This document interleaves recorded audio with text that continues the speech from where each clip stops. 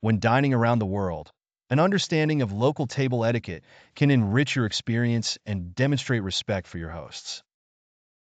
Here are 10 unique rules of table etiquette from different countries, along with detailed explanations.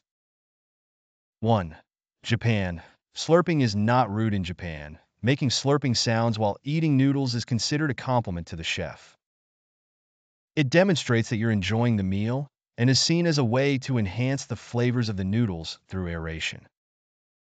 2. Italy. Avoid cheese on seafood pasta in Italy.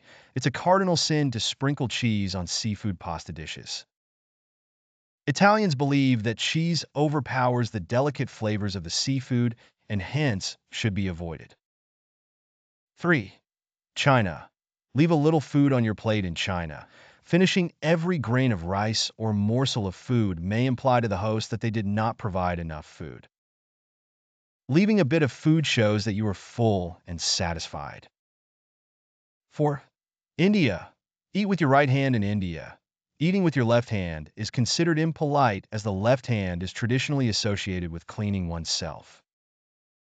Always use your right hand for eating and serving food.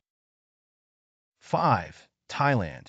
Use a spoon instead of a fork in Thailand. The fork is primarily used to push food onto a spoon, which is the main utensil used for eating. Sticking a fork directly into food and bringing it to your mouth is considered bad manners. 6. France. Avoid crass conduct on the table in France. Placing your hands on your lap while dining is deemed inappropriate. Instead, keep your hands visibly resting on the table, ensuring that your wrists but not the elbows are on display. 7. Russia. Participate in toasts. Heartily toasting is a significant part of dining in Russia. It's customary to engage enthusiastically, and each toast should be followed by drinking your entire drink.